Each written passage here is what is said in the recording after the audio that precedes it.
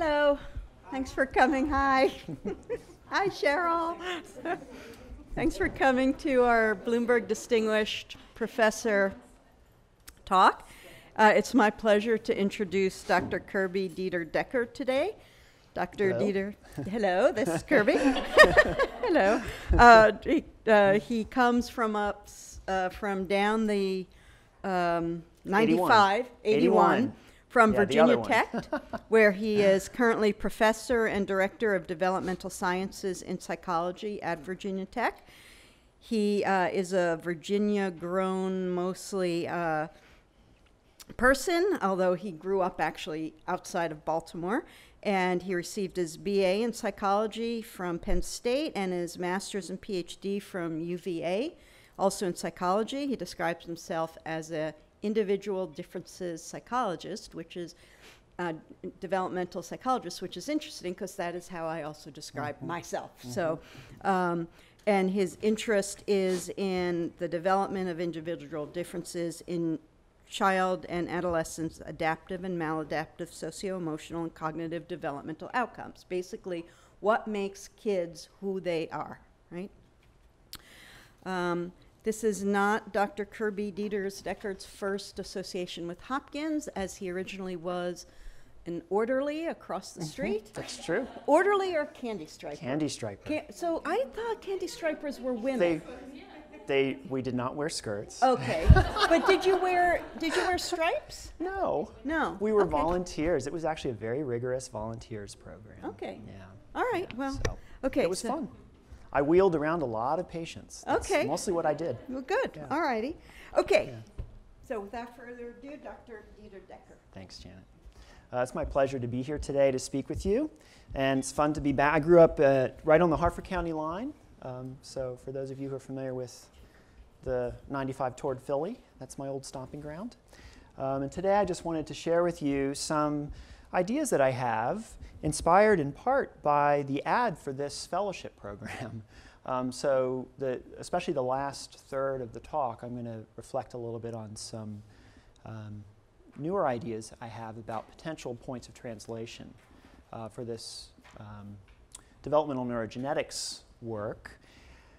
I just want to introduce myself a bit more on the science side. Yes, I was a candy striper at one time, but that's okay. That's great. I've been doing some other things since then.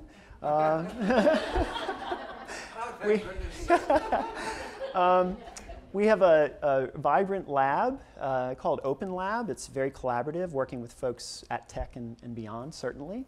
And we're driven by this seemingly simple and too broad question of what are the causes and consequences of human variation. I've always been fascinated by this question, and I continue to be. This reflects a pretty accurate summary of the current breadth of the different types of developmental outcomes that we're interested in, and the various aspects of the caregiving environment and the broader environment, a very strong emphasis on intergenerational transmission mechanisms. And that's in part because of the emphasis on this long-standing interest that I've had in quantitative modeling. And I'll say a bit more today about that, but I'm going to speak mostly about the behavioral and initial molecular genetics work that we've been doing. Takes a village, right? And I'm not going to get a chance to talk about the modeling today, but it really is a passion of mine, and I didn't want to visit without saying something about it. For years now, and most recently with Jungmin Kim Spoon, my colleague at Virginia Tech, we've been doing mostly structural equation modeling type approaches to solving basic problems in measurement and predictive modeling within a developmental framework, typically correlational and sometimes quasi-experimental longitudinal designs. Applying this in behavioral genetics framework. This is just a tiny piece of a gene-environment interaction model. This is Zoe Wang. She's now a postdoc at Ohio State. Some of you have had this experience. A PhD student comes in, and she just blew my mind. Just the most brilliant person I've ever met. And she just has this amazing capacity to translate ideas into models and move from models back to ideas. Steve Petrill, who's a behavioral geneticist and developmental psychologist at Ohio State, Dan Barry, who's now in the School of Education at the University of Illinois, who've brought me into molecular genetics, and I've learned a lot from them. My colleague at Virginia Tech, Martha Ann Bell, who has always done work in psychophysiology, and she studies cognitive development in infancy and early childhood, and has taught me a lot about what I know with respect to EEG and ECG. And the latest addition to our village are folks that have been recently, well, it's been 4 years now, at our new research institute in Roanoke, which is about 50 minutes away from the Blacksburg campus, incorporating some neuroimaging techniques into the work we're doing. I've been hesitant, frankly, until very recently to incorporate these more direct measures of hemodynamics into our work because, as you'll see soon, the nugget of what we do has to do with looking at intra-individual change and sometimes pretty small differences between family members. So a lot of what we do is within family work, and we need measures that are precise enough that we can capture those differences well. And I'm now convinced that a lot of the variables that we can get out of these more direct measures of hemodynamics in the nervous system can tell us something really useful. So today I want to focus on self-regulation as a foundation and a bridge between these two very basic and important components of health and human capital, and that is these behavioral and mental health outcomes that many of us are interested in and concerned about, and educational and socioeconomic outcomes that many of us are interested and concerned about. And so I'm going to focus briefly on this as a broad idea and then drill down here pretty quickly into executive function, because this is something that Martha Ann Bell and before her Mary Rothbart, who was a mentor of mine at the University of Oregon, where I was before I ended up at Virginia Tech, have convinced me is an important proximal set of processes for a lot of the aspects of self-regulation that my colleagues and I are interested in. So I'll start off just talking a little bit about executive function, or EF, and its connections to self-regulation and the outcomes that we care about. I'm not going to belabor that because I think this is kind of old news, we know, but I want to just make a few points about that. And then talk about some potential inferences that we can make about possible causes of human variation in executive function and self-regulation.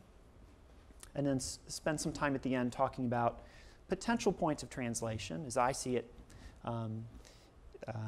recently. So, like many others, most others, I think of self-regulation in this very psychological way and a psychophysiological way, because that's who I am and what I do.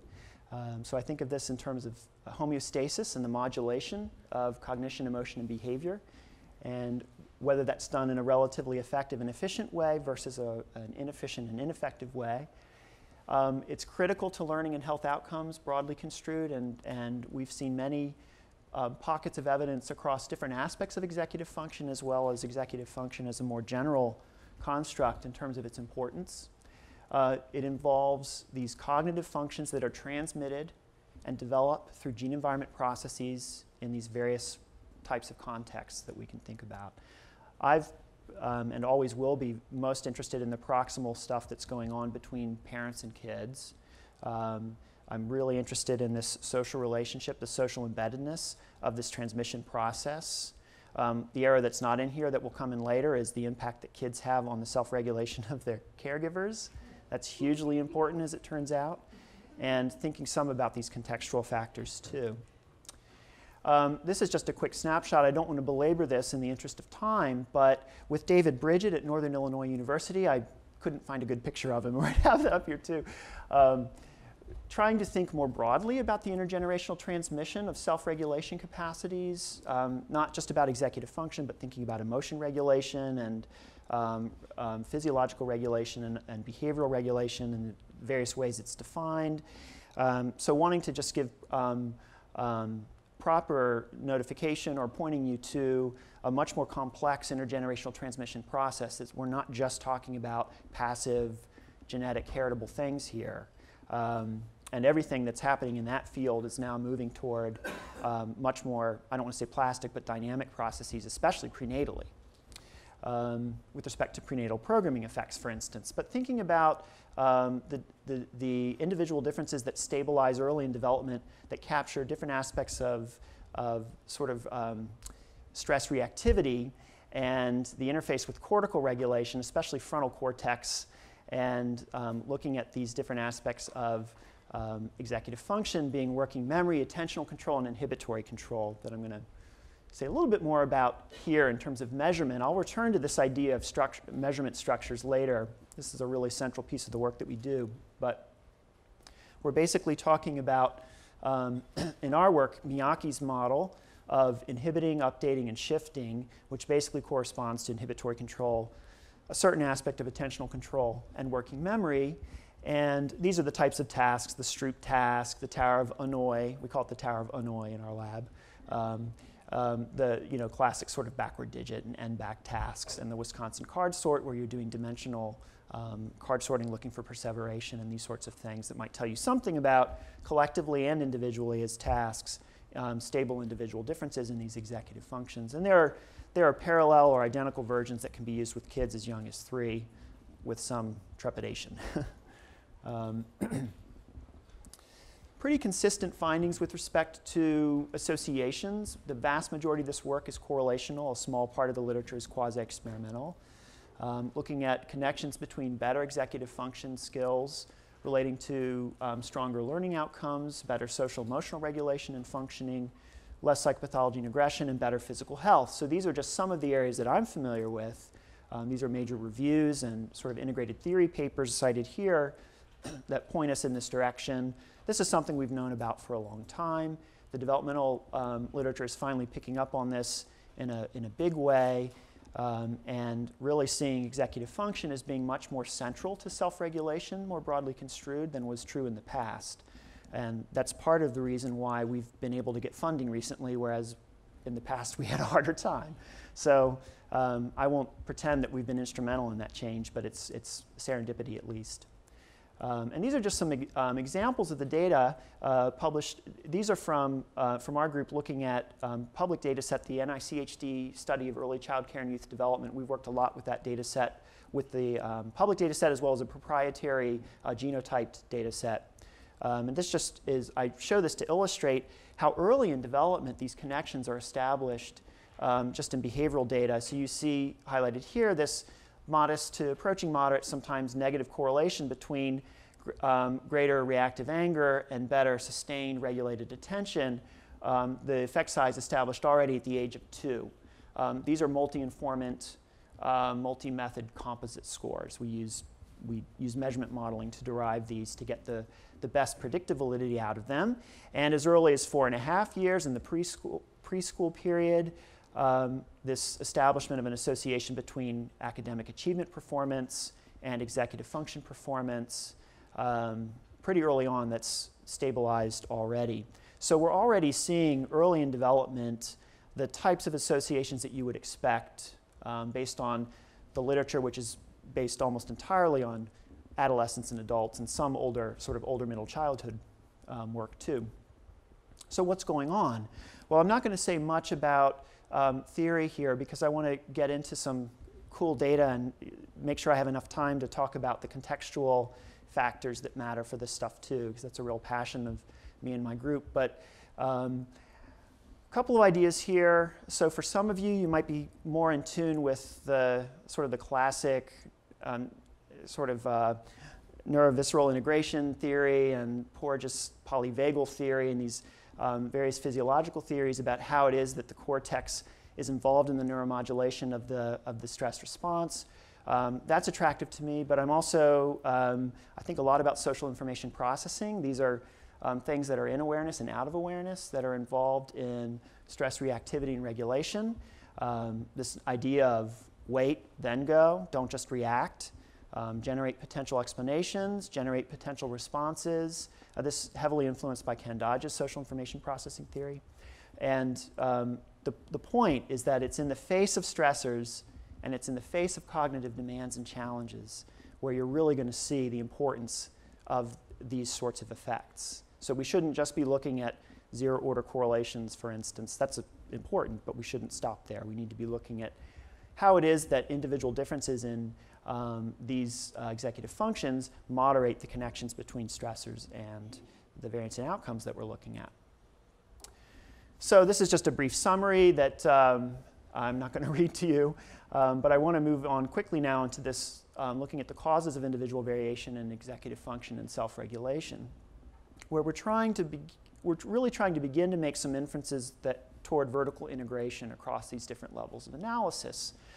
So I want to begin with just, and I'm not going to pretend for a moment that I'm a neurobiologist. I'm not. This is an NIH guide image that just tells you or reminds you of in a cartoon, some of the basic things that we know about in the mature brain, human brain, the dopamine and serotonin pathways, and a little bit of a prompt here with respect to these neuromodulators, these neurotransmitters that are involved in certainly in basic functions as well as human variation in these executive functions. Dopamine is highlighted here because that's where we've focused our attention. I've been very much influenced by Mike Posner and Don Tucker, both at the University of Oregon, in terms of thinking about attention and its correlated cognitive functions as a motivated behavior. And so we think about the connections through dopamine in terms of motivation, motivated behavior. Anyway, I'm far more interested in the population genetics and the modeling, and so this is from a recent review of some of the most recent evidence in terms of replicated potential candidate genes for various aspects of executive function.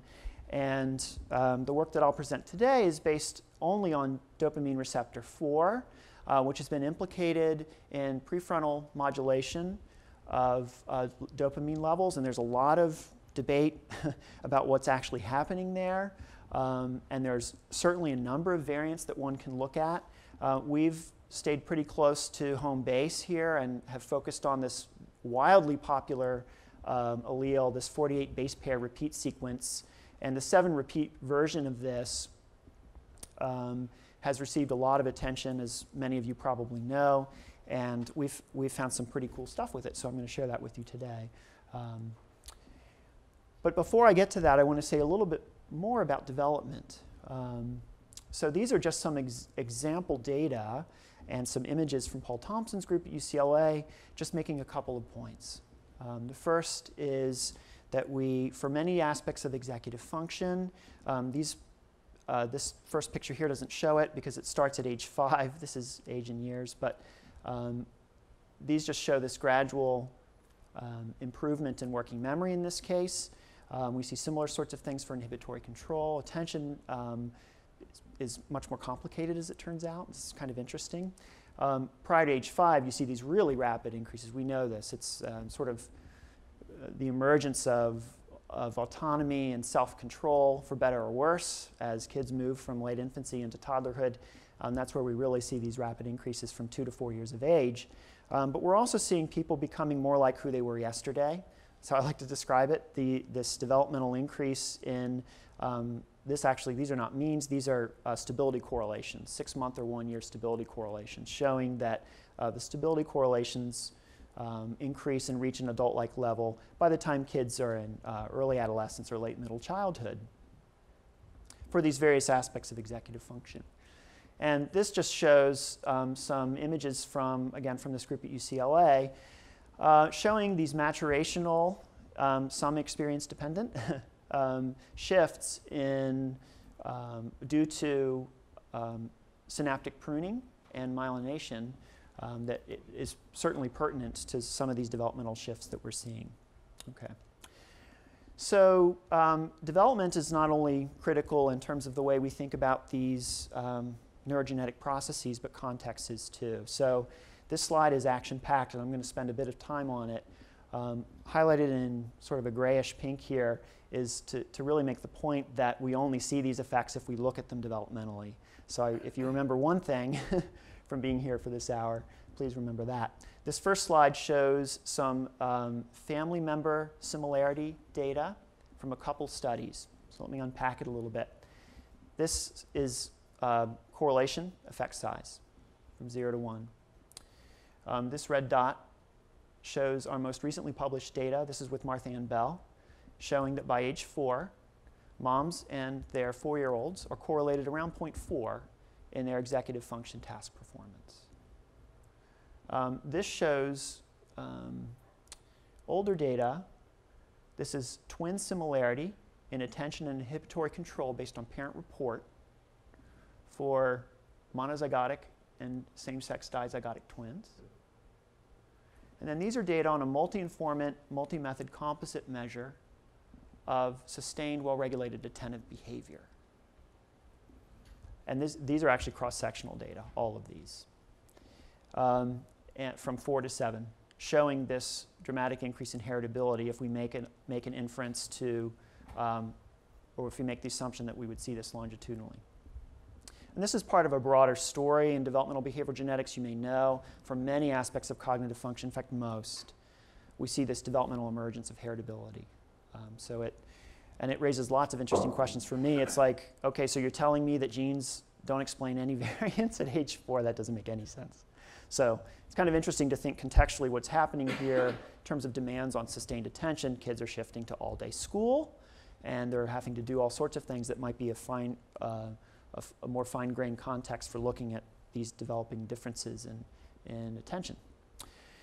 Moving into molecular genetics, now we're looking at means here on a standardized score of, I believe this is these are composite measures of various informants, looking at those with 1 or 2 copies of the 7 repeat allele on dopamine receptor 4, showing this effect that others have found and some haven't on problems with attention. And this last slide showing our most recent work from the same sample. This again is the NICHD birth cohort study, this study of early childhood youth development, early child care and youth development, showing that this effect is in part due to an interaction between the genotype status on DRD4, dopamine receptor 4, and exposure to warm, sensitive caregiving from mom. This is an observational measure at age 3. And so you can see early on the differences are really small, and we see this emergence of this effect where only the individuals with this risk allele, if you will, and who also had low levels of maternal warm sensitive caregiving are showing these elevated problems in attention. The takeaway here is that context matters, development matters. Watch out if you're snapshotting this or if you're trying to make broad generalizations about what dopamine receptor 4 is doing at any particular age if you're not carefully considering context. And I would say also we're learning a lot more about gene-by-gene interaction as well, and the push now in candidate gene work is to consider systems of genes, so candidate genes. You wouldn't want to just look at DRD4, you'd want to look at a variety of variants within DRD4 as well as other dopamine genes to try and get a better sense of what's happening in this complex system. So speaking of context, we're really interested in relationships, and there's been a lot of work in the last decade especially. Alison Fleming has done really nice experimental studies with using animal models. Claire Hughes has done really nice theoretical integration work and some naturalistic work. And Susan Hopkins at UNCG has done some really nice longitudinal studies as well, looking at the role of warm, sensitive caregiving on the development of these executive functions and other aspects of self-regulation. And for me, I've had a long-standing interest in the intergenerational transmission of stress reactivity and regulation. And the only book I've ever written is called Parenting Stress. And if you take the time to peek at it, you'll notice right away that the conceptualization is very much an intergenerational and dyadic perspective. That my dissertation study was a sibling study showing that if you want to know how stressed a parent is, you better be asking them about a particular child in the family, because as soon as you have 2, one stresses you out a lot more than the other. And there's, at the time that I was doing that work, there was intense interest in sibling differentiation.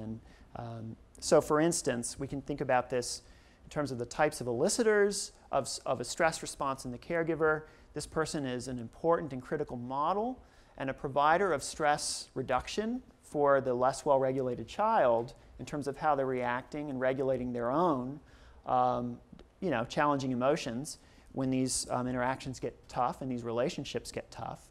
And we're increasingly convinced that these aspects of cognitive self-regulation, which are being transmitted intergenerationally, of course, at the moment at any given time are critical to mitigating harsh reactive negativity. So this has potential applications in terms of thinking about the etiology of harsh reactive parenting, risk for child abuse and maltreatment, and so forth, and also for the escalation and even promotion of these sort of very challenging child behaviors, and would apply in adolescence as well, and for dads too. We study moms for the most part for a variety of reasons, but we think it applies for dads too. So let me unpack these data for you a little bit to show. Across several studies, we have seen this association between, this is a regression coefficient or correlation, these are effect sizes essentially, the association between individual differences in problematic, challenging behavior in the kid and harsh negative behavior in the mom. And showing that that correlation, that association is attenuated if the mom has higher levels of working memory or executive function skills, capacities, depending on the study. We used working memory in a couple studies, executive function battery in another. These two studies are actually sibling different studies where it's a quasi-experimental design where we actually are operationalizing reactive negativity by looking at sibling differences in challenging behavior and differences in the mom's negativity toward the two kids. So we can make stronger inferences about the mother's behavior being a response to, as opposed to an elicitor or cause of, the differences in the child's behavior. That's based on brief observations. Don't overgeneralize from that. The point is there's a dyadic process, and the inference here with respect to the role of maternal cognitive regulation capacity and skills is that it plays a critical role in kind of mitigating or breaking this connection between challenging behavior in the kid and harsh reactive parenting in the caregiver. However, we've learned more recently that, and these bars here on the left show this effect again, that appears to get wiped out once you reach a certain level of chronic stressors. So we've looked at household chaos, self-report. In our current study, we're doing in-home observations as well as self-report to deepen that assessment. But you can see that this difference between these two subgroups, what I'll call for the sake of time, the poorly regulated and the very well-regulated mothers with respect to executive function, that distinction gets wiped out. And there aren't variance differences or big mean differences between these subgroups that would explain this. So we think it's getting at some kind of shift in, potentially qualitative shift in the process, the stress reactivity and regulation process.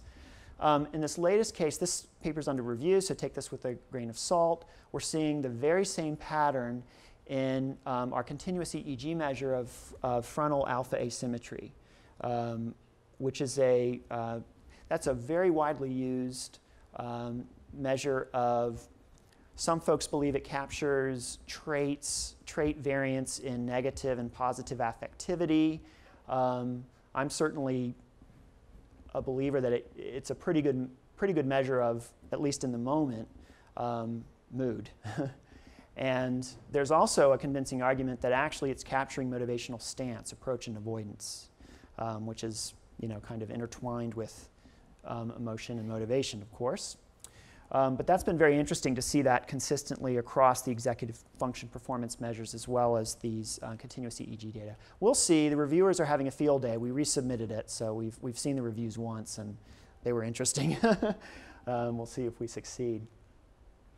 On these stressors, though, we've looked at chaos. We've looked at the number of socioeconomic stressors. I want to make one point about the broader context, and that is to think about the connection between some of these chronic stressors that we're interested in. Single parenthood, the father and the mother having low levels of education, unstable housing, the father being unemployed.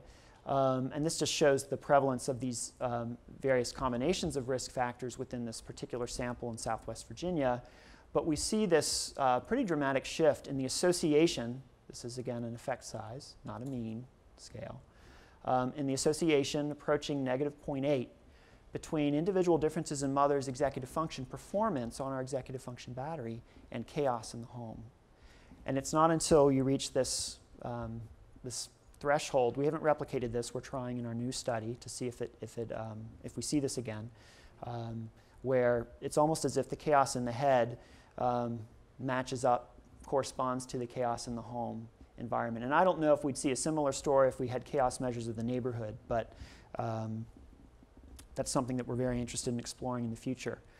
So that's an important point about context that I wanted to mention as well. So in summary, before moving into some of the ideas that I have, and I'm really curious to hear your ideas and reactions to these too, so I want to make sure we spend time on them, is to just make the point about in summation, about the importance of frontal and prefrontal cortex, dopamine and dopamine receptor 4 and its roles in different aspects of executive function, developmental increases in executive function levels and stability, and this developmental shift in gene-environment interaction, and thinking about the role of parenting, both in terms of the importance of the parent's own self-regulatory capacity and the various bits and pieces and stuff that's getting transmitted to the next generation embedded within that social relationship, as well as the role of the broader context that these stressors may really overwhelm the self-regulatory system. So, the last bit of my talk, how do we improve policies and practices using some of the knowledge that we can get from not just this work, but this kind of work? So I want to just say a few things about testing interventions, about improving assessment, and about building self-efficacy. Increasingly, I'm becoming a big believer in this process, not just for translation, but for improving the research that we do. So often, when we have an opportunity to participate in a professional development seminar or workshop, what we get told is that we didn't measure what we should have been, and or we asked the wrong question, and some of those inquiries are hard to figure out, but often they're really sound. And so I refer to this as reciprocal education and training of pre-professionals and researchers, because for me, I really want to promote the idea that there's a lot of benefit to both parties when you think about the classic model of kind of didactic dissemination of knowledge and how it's often done in these one-shot workshops, for instance. That's not how it should be. We should do a better job of reciprocity and really improving our science so that it does a better job of addressing real-world problems that professionals and pre-professionals bring to us. And of course, the research that really interests us, and developing better applications so that we better understand how interventions, instruction, and treatment work. So that's, as a backdrop, I want to launch into a couple of these points. The first has to do with differential response.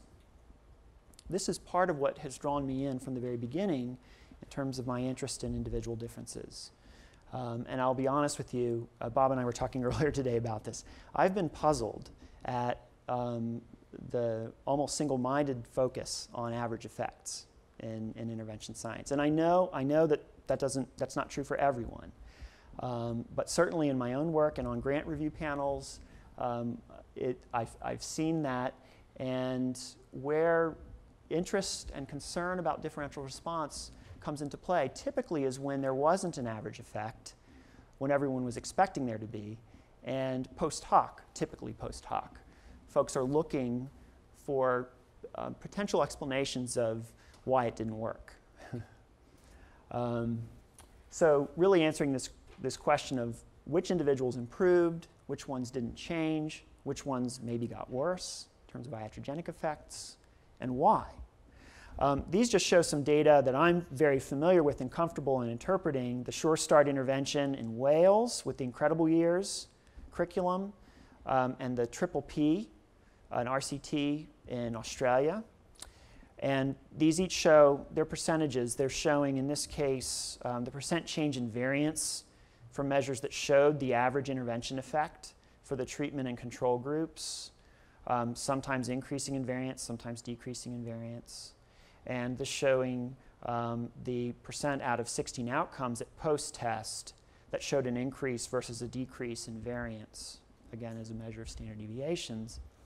And the point I'm trying to make here is that, in my experience, often when there's a fairly large average effect that's as expected, So it worked. We're not necessarily seeing shifts in the variance that are consistent with an interpretation that it worked for everybody. And so some ideas in terms of neurogenetics that could be really informative here are that I think this kind of work can really inform knowing how to intervene at the right time and knowing where in the broader system it's most malleable. And so I'll use the example of primacy and recency of risk factors, this idea of critical and sensitive periods in development, for instance. Many theorists, this is foundational in developmental science. So we have key neurological factors that may be operating very differently at different points in development. Okay. One of the things that we've seen a lot of lately, and I play with some gerontologists too, and there's intense interest right now in neurogenesis in old age. This was a paper that I stumbled on recently looking at, there's a lot of sort of theory integration and based on some good data from animal models here, but looking in this case at dendate gyrus neurogenesis there, and a dramatic decrease beyond adolescence. So there's a lot of neurogenesis that does occur postnatally, but the vast majority of it is happening pretty early in development when you think about the lifespan. If your intervention is hinging on neurogenesis as how it's going to work, we need to know that, and we need to know pretty precisely, I would argue, especially when we're trying to understand who it works for and who it doesn't at these specific times and points in development, this basic information about neurogenesis. And I would make a similar argument for systematic developmental shifts in epigenesis, so epigenetic changes at the genetic level.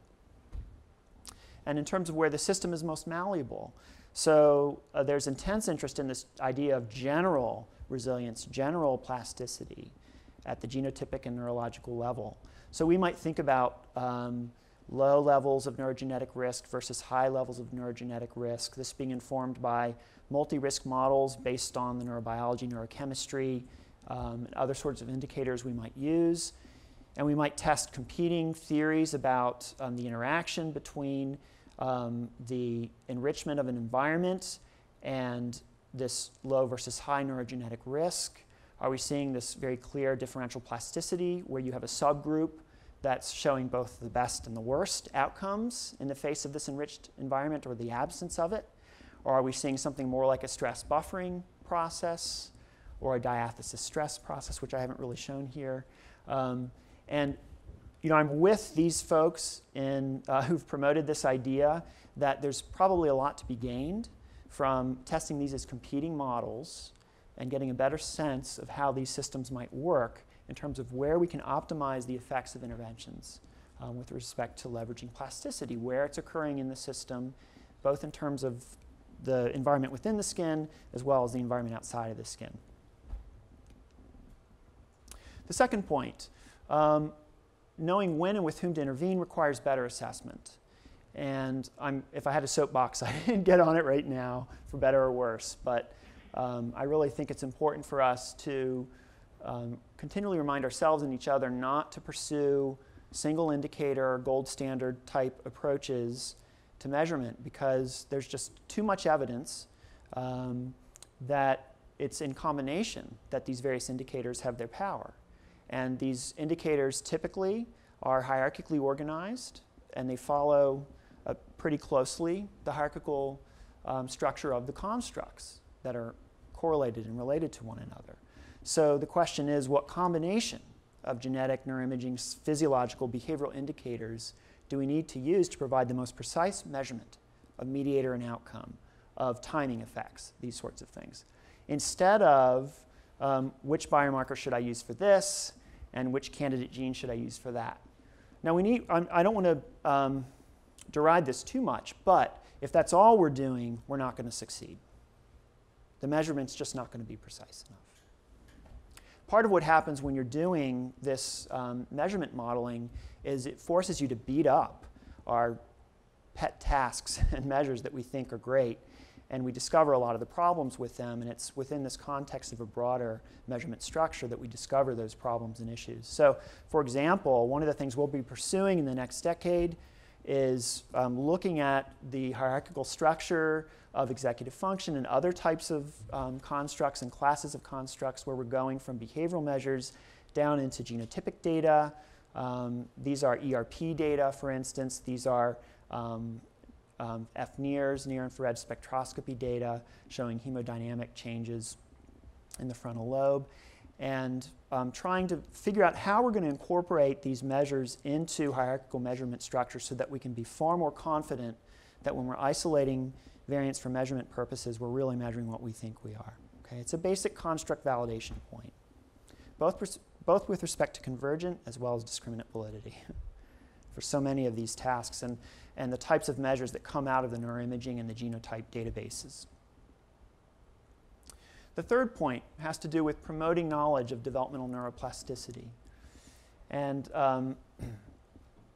this is kind of the newest idea I have, which is silly because it's kind of the oldest idea in developmental psychology. I should have thought about this sooner, but really promoting knowledge to build self-efficacy in recipients and deliverers of intervention, to learn how to apply plasticity as well as the limitations to plasticity by experiencing it. So using participatory neuroscience research and practice and professional development with all relevant audiences wherever we can, in a way to demystify these neuroimaging techniques and these genotyping techniques so that they become more accessible to everyone. So how does our brain and nervous system work? How does it help us learn and be healthy? And what can we do to help make it work better? Instead of, these are generalizations, but they're based in things we've all heard.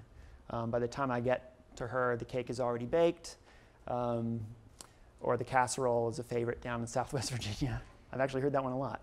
That casserole is already baked. My dad was never around. I'm just like him. A lot of my problem is just what I was born with. So really tackling these entity beliefs coming out of Carol Dweck's work is the terminology I like to use. These are data, just some of you will be familiar with these, showing, these are just naturalistic longitudinal data showing the impacts in middle school on math performance, or math grades, I should say, on differentiating students who have what that group calls incremental versus entity beliefs about abilities and capacities. Incremental beliefs being that things can change, you can improve, and entity beliefs being, you know, it's in you, it's innate, it's a trait, it's whatever term you want to plug in there. And the reason I'm showing near-infrared spectroscopy equipment here, these are data from Ayas et al., recently published study. I discovered this through some collaboration on an NSF Center grant on unmanned aircraft, drones. That's what happens when you're at Virginia Tech. That's where all the money is. Where they were really interested in incorporating real-time neuro information into the pilots on the ground or wherever they're located. But the point here is that I want to make is, in very simple ways, you can demonstrate learning effects at the behavioral level as well as shifts in the hemodynamic response. FNIRS compared to fMRI is relatively non-invasive. The head can move. You can do it in naturalistic settings. It's not noisy. You can do it with infants, little kids, too.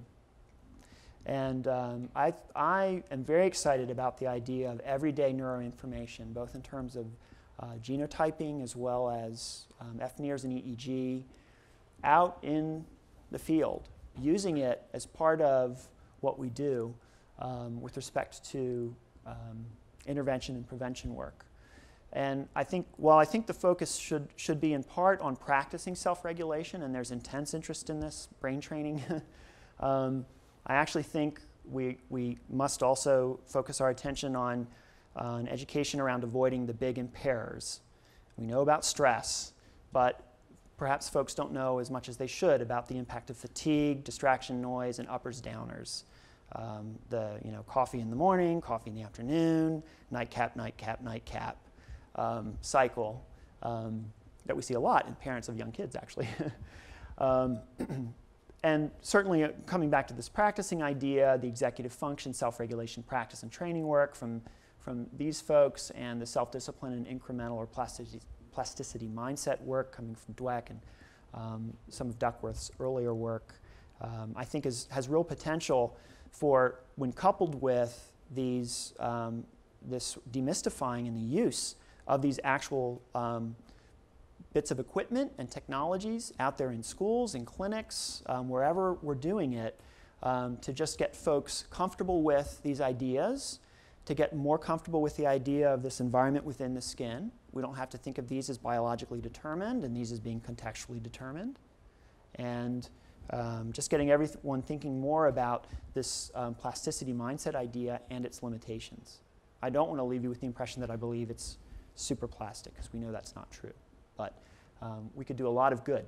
An example here is with our NSF-funded project, the Games Project, where we're developing some math games for middle schoolers with iPads in schools that have them.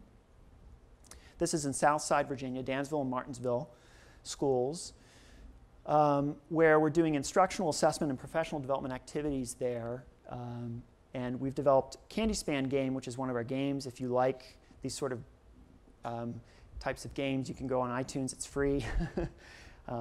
And it's a forward and backward span game, where it's kind of like Simon. You remember the Simon game? Well, you go forward and then you also go backwards. And we're using it as an assessment tool. But we've developed, we have a little YouTube clip for each game. We've developed narrated PowerPoints, and we've developed manualized instructional support for teachers to use. They've given us a lot of feedback about them. In the interest of time, I won't tell you more about the math games, but we have, most of the work is actually on these math content games. And these executive function games that are coming are meant to supplement that, for us to look at different aspects of executive function in the classroom. And next, the next step is to integrate dry electrode EEG, and hopefully FNIRS as well, into these types of projects as we try and move people along in terms of understanding the plasticity of these systems and responses to information from the outside into the inside. So just to summarize, explaining differential response, improving measurement, and promoting self-efficacy. These are just 3 translation points that I've been thinking about a lot recently, and inspired by this invitation to visit, and I'd really be curious to hear what you think about those and other ideas you have.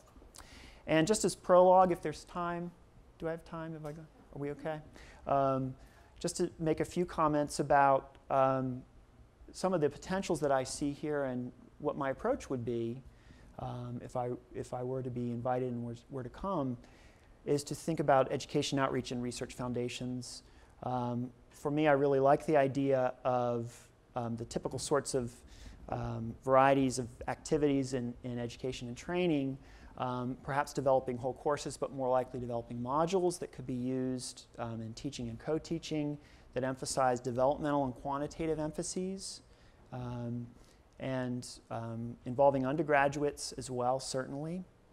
Outreach activities along the lines of what I was just describing, participatory research and professional development activities, and really trying to, at the regional and national levels, building networks to promote these activities, both through funded and then just in terms of professional service connections where we could maybe make some progress there. The research foundation is more of the more obvious stuff, I guess. Really developing an interdisciplinary group to look at developmental neurogenetics research of learning and mental and behavioral health processes. And this is a picture of my current thinking about our work. A development of self-regulation research group, which exists in part already at Virginia Tech and our group there, thinking about vertical integration across these different levels. And in red here are our current grants that they're placed here in terms of where the predominant work is occurring in this hierarchical structure of emphases. Certainly looking at development and looking at socialization and context as critical as well.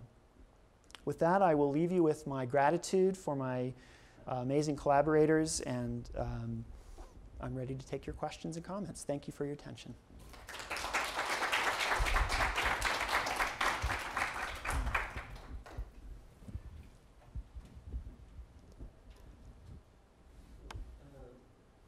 Thank you very much. I enjoyed your identification of the multiple factors that are contributing to it. So we have intergenerational considerations, transgenerational plasticity. We have all of the issues that you've identified, critical periods. Mm-hmm. So, and then there's context and timing.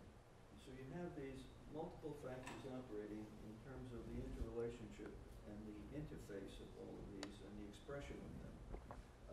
Yet, timing considerations change and the context keeps changing. Right. So when you're considering an intervention, you're at the nexus of multiple issues that are also changing over time, Right. and the considerations associated therewith. How do you begin to target over specific age brackets an intervention that would recognize the multiple factors that are operating? I'm asking this respectfully because this is the way I conceptualize the issues, but you don't know at what moment in time, or let me say period, in the growth of the individual, both biologically, but also intellectually and the varying contexts, how you intervene to create and bring about change Right. beyond the theory of it. Right. No, that's a great question. And, you know, I think the gold standard idea is critical periods because that gold standard idea is based on this assumption that critical periods are universal. Critical periods are universal. Mm-hmm. And then we deviate from that. We have the more flexible sensitive period, which builds in some flexibility in these timing of these contextual factors that might come in and alter the development of that organism for its entire lifespan if they occur at a particular point or don't occur at a particular point. And none of the work that we've done can answer that question for you because although some of the contextual factors we look at, one could argue they're very stable, empirically the evidence for that is actually mixed at best. So let's take the household chaos measure, for instance. Ted Wax at Purdue, who developed that questionnaire, and Gary Evans at Cornell, they together published an edited book a few years ago on chaos and poverty in child development. And what's clear when you look over the sort of the corpus of that research is that the stability of the variation in chaos in homes and neighborhoods is low enough that there's plenty of change occurring. And I've heard in conversations yesterday and today with folks that there are serious challenges in doing high-quality longitudinal studies. Forget quasi-experimental, experimental designs, even just getting good, high-quality correlational longitudinal data because of transience of folks, people moving in and out of neighborhoods, people moving in and out of households. So I don't have an answer for you based on our work. I would refer to the basic idea of a critical period as something that we would want to aspire to, but I'm just not sure that we're going to get there in any time soon in the approach that we're taking.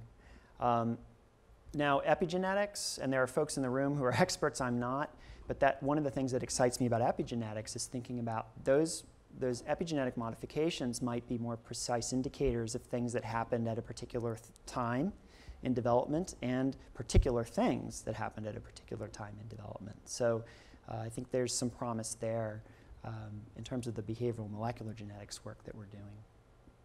Thank you. Thanks for that possibly hard question to start us with. Yeah.